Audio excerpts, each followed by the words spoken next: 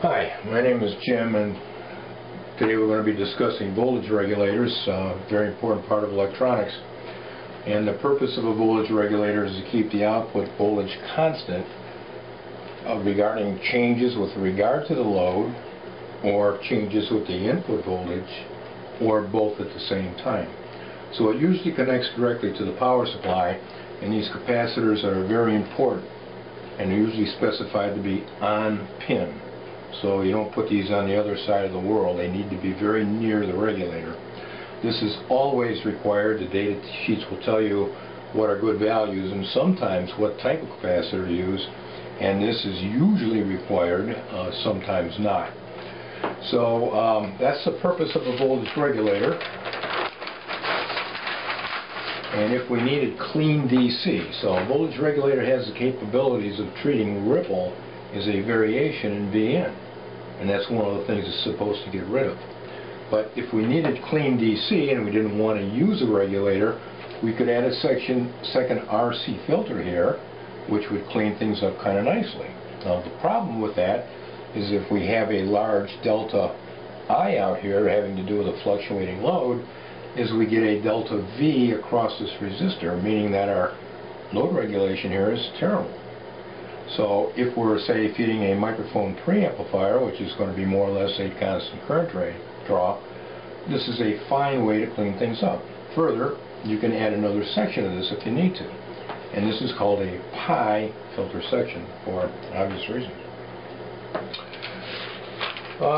In the days of old, I used to use an L in here, and this actually is all things being considered the same, a better regulator, but the inductor is high cost, there's coupling issues, magnetic coupling issues that is, and the real estate for this, so in modern times that has fallen out of favor. So regulator issues, heat, how hot do they get? That's a concern.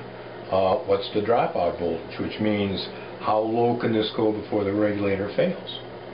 Cost and real estate is how much room does this take up, say, on a circuit board. So we're going to look at these, and we'll start by determining power, and we'll just kind of scribble up a little bit, but the load current is equal to 5 volts divided by 10 ohms, which is 500 milliamperes, half an amp. And if we wanted to find the power in this load resistor, I chose V squared over R, gives us 25 over 10, or 2.5 watts. Now to find the power loss in the regulator, and this is quite significant compared to a switch mode regulator, more on that later, is all we do is take the voltage difference, keyword difference, between the output and the output and the input, which is going to be 10 volts. So this is going to be the voltage drop, DROP, across the regulator. And we'll just multiply that by half an ampere, and we see that the part dissipates 5 watts. So I could not touch this with my fingers, and basically it would shut itself off anyway. It would be that hot. And have to heat sink this, connected to a large piece of metal. Further, it's got a little current here. This has some high gain amplifiers in it and so forth, and that's called I quiescent. And I'm not including that in the power calculation because it's like 6 or 8 milliamperes, really quite insignificant. So at this particular point, I'm going to wander off track a little bit perhaps and talk about circuit layout with a voltage regulator, because this is really a concern. The objective of the circuit layout design is to produce a stable working circuit. That's the primary purpose. Other constraints are heat. Okay, if your little circuit board is sitting inside a plastic box, what are you going to do? How are you going to get rid of the heat? Let's see what else we have. Board size. You might be constrained on how large the board is. The number of crossovers. It's always nice to minimize that, so you don't end up with going from top to bottom of the board through vias, which are plated through holes. And the number of layers too. You might end up with many layers. Some computer motherboards are 6, 8 layers thick, all laminated together. So we're going to kind of see this in action, but I need to introduce it now because I have to reset the camera and so forth. And ripple rejection ratio is kind of a big deal with a voltage regulator because it has the ability to treat ripple as delta VN. and it has the ability to suppress that ripple. And the question is, well, how good does that work? So on a data sheet, this will either be specified by RRR for ripple rejection ratio or RR for ripple rejection. And you need to look at the data sheet to figure that out. And data sheets are very, very important. So if we have a regulator, and this is my attempt to show some ripple coming in, the question is what's the ripple coming out? So what we're going to do is take the worst case for a 7805 regulator. The worst case ripple rejection ratio is specified as 62 decibels. That means that any part greater than 62 will produce less ripple on the output, less being good. Now, the word ripple rejection or ripple rejection ratio means important that it's a negative value. If this were to be plus 62, the output ripple would be hundreds of times larger than the input ripple, and that doesn't make sense. So you have to remember when you go to solve the equation that this is negative 62. So we have negative 62 dB equals 20 times the log of V out over V in, where these are the respective ripple ratios. So I can obviously solve for either one of these if I know this, but right now all I want to do is find out what the ratio is, how good this part is, using a number that I can kind of understand. So to start with, I need to isolate the log operator, and I'll do that by dividing both sides by 20, and that gives me negative 3.1 equals the log of the ratio, and then taking the inverse log of both sides. A lot of writing there, doesn't really mean anything. Well, it does, but what it comes down to is this. The inverse log of this guy, negative 3.1, is 10 raised to the negative 3.1 power. And this is equal to x. Okay, that's all it is. On your calculators you have a 10 to the x. Well, the x is negative 3.1. And if we solve for x, we find out that it comes out to be about 794 e to the negative 6, which doesn't mean a whole lot to me. So what I'm going to do is take the reciprocal of it, and I end up with a number of 1259. That means that the output ripple is 1,259 times lower than the input ripple. So that's really suppressing it good, and this is a worst case value. When we lay out, and we'll do this here in a minute, a circuit board with a regulator, we have to be careful, and this here is going to be our ground bus, of how we do that. Now when you do layouts, you import your schematic into a circuit layout program, and it comes in with everything connected together properly in a rat's nest, and then you drag things to where you want. And this is a terrible layout. This really needs to be short, and this ground really needs to go directly here. So in this configuration, if you were to do it this way, not only is the regulator likely to oscillate, is that with a little bit of bad luck, there'll be a submultiple of the wavelength here, and this will be called an antenna. So this will radiate all over the place. So you have to be very careful in layout that you pay attention to what the data sheet tells you to do with regard to things like this. Remember, a circuit trace is made up of series L and series R distributed. It's not a short circuit. The traces aren't very good conductors. Figuratively speaking, we have to be careful. Okay, so standing on one leg guy here, and let's move over to the computer and look at some stuff.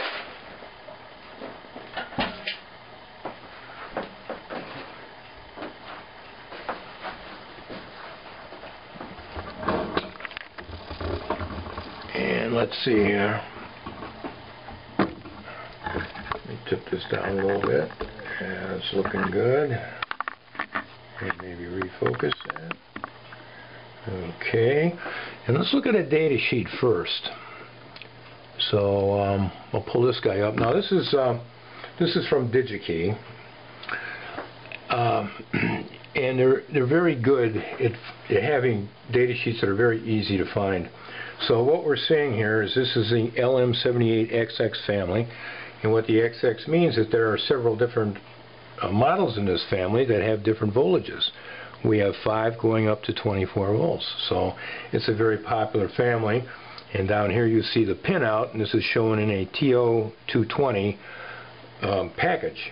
And it's got a metal tab on the back that you can screw to a heat sink, and then you'd put heat sink compound on that, which would reduce the thermal resistance.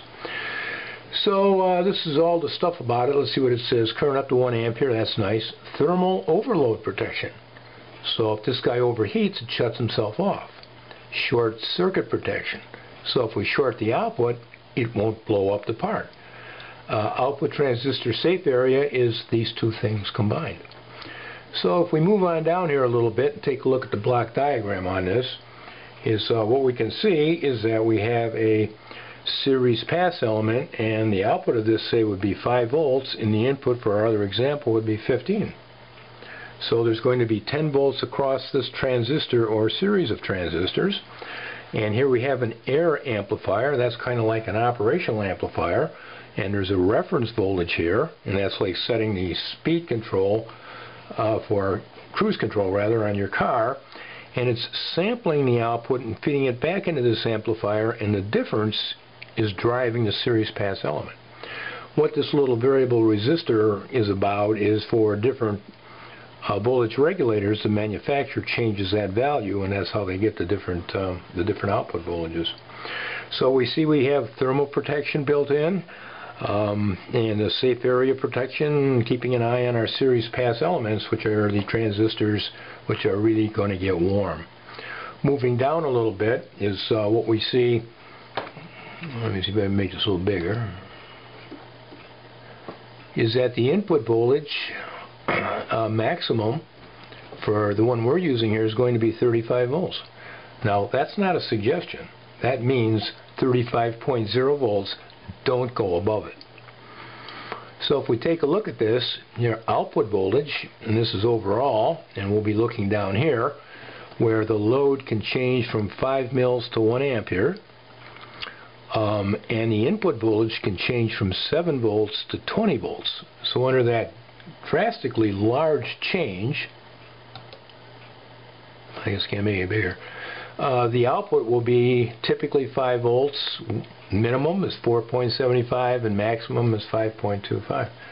So any part that's considered good would fall in that range.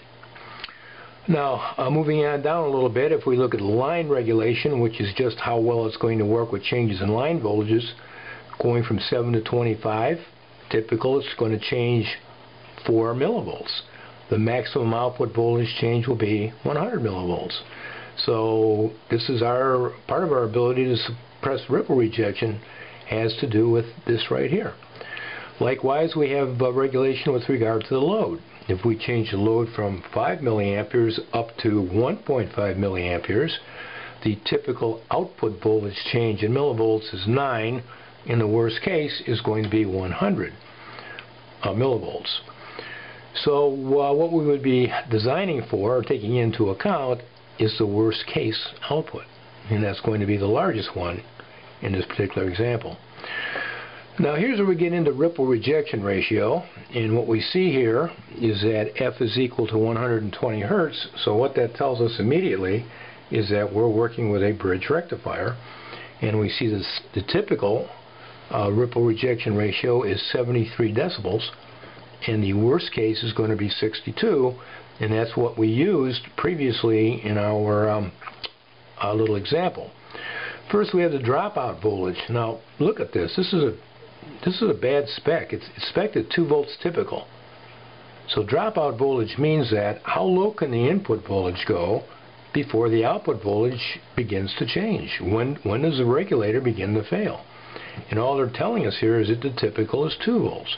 Well, how do I design around the worst case if I have a typical? So I really need to have the maximum on this to come up with a safe design. So I'm not at all pleased with this in the data sheet, and this is an older part, and that's one of the reasons why I'm using it for an example. Now let me go down here to page 19. Notice how I memorize that. And they have some interesting things here. 18, 19. So this is going to be our circuit. Input and output, the CN is shown as a 330 nanofarad capacitor, and the output is 100 nanofarad. And let's see what it says about this. This is pretty straightforward, or so it seems. C-in is required if the regulator is located an appreciable distance from the power supply filter, meaning capacitor. What is an appreciable distance? How many ounces of copper is the circuit board made of? Is it a ½ ounce per square foot or 4 ounces per square foot? How thick is the trace? This means absolutely nothing. CO improves stability, this is capacitor output, and transient response. So up here, if we had a fast changing load, CO would help discharge and fill in the blank. What they don't tell you is that the maximum output capacitance for this regulator is 100 nanofarad. Now I found out this very hard way when I put a 47 there, and it's not specified that I can't, and found a little bit of a sawtooth riding on top of 5 volts. So this data sheet here is older, and it's really not, I think, all that good. The newer parts, like the LM2940, have an unlimited size for the output capacitor. It's always going to be stable. So having said that, let's take a look at multisim here, and this is our circuit. And the reason I've got a 220 microfarad as the input filter cap or capacitor for the regulator, and a 0.1 ohm resistor, and I have to have this or I get a sim error. And the reason is because this will produce a starting and transient current, which mathematically will approach infinity, so I have to limit it a little bit. And what we see here in this case is a 100 ohm output and a 100 nanofarad output capacitor, and if we were to simulate this is what we end up seeing. And let me turn off the grid here, it's a little bit distracting. Is notice that down here in the corner here we're seeing 0 volts, and then our output here is 5 volts, and then this is our input voltage, and that is made from, need to kind of tell you that, superimposing a DC voltage, 7 volts DC, on top of, in this case, a 60 hertz, 90% duty cycle triangular waveform, which is sometimes called a sawtooth. So that's what's coming in, is this guy right here in red, and you have to kind of admit that this does look like ripple voltage. Now the thing that we really need to be careful of is these dimples, and I really hope you can see these well. This is the point where the input voltage is so low is that the regulator fails and the output starts to follow the input. Anytime you look at a power supply, and that's always a good place to start after seeing if anything's burnt or so on, is if you see anything like this, is that there's a problem. Don't go any further. Stop. And this could be caused by the filter capacitor losing capacity. It could be caused by the load resistor drawing too much current, and it could be caused by a low V-in voltage, like maybe we're in a bit of a brownout, 105 volts on the line, and this is the way that would look. So if we want to find out what this dropout voltage actually is, let me turn on the cursors here. Where are they at? Here they are. And I'll drag this over right to this edge. Oops. And then what I'll do is I'll read this. I can't make this any bigger, but what this is saying is the input voltage, that's this guy here in red where this intersecting the cursor, is 6.7 volts, and the output right there before the dimple is 5.00 volts. So if this goes any lower than 6.7 volts, then the output will drop. So this is in fact a dropout voltage, and what we could say is that is 1.7 volts higher than the actual output voltage. But that has to be specified, and you always want to stay away from the lowest possible values because caps do wear out. They're a common failure mechanism. So after having do that, let us do this. We'll do a transfer here to Alderboard real quick. I'll say yes to that and say okay to that. And let's make this a whole lot bigger so we can see it. Let me zero in on him and make him bigger. Okay, so here we are. There's our parts connected by a rat's nest, and it's up to us to lay it out. Now, Alderboard doesn't know anything about how close the capacitors have to be, so I'll select this part, drag it here, and then I'll select C1 or CN, and I'll put him over here, and then here's our load resistor. Put over here, and here's C2, and I will put him over here next to the load resistor. This is a terrible design. Bad. C1 needs to be very, very close to the regulator. Very close. And C2, likewise, needs to be very close, with a nice heavy ground connecting pin 2 to the appropriate lead on these capacitors. So when you lay out a circuit board, even though it simulates perfectly, if you don't pay attention to these sorts of things, it's not going to work at all. So that'll conclude what we have to say about, or what I have to say about voltage regulators. And thank you for watching.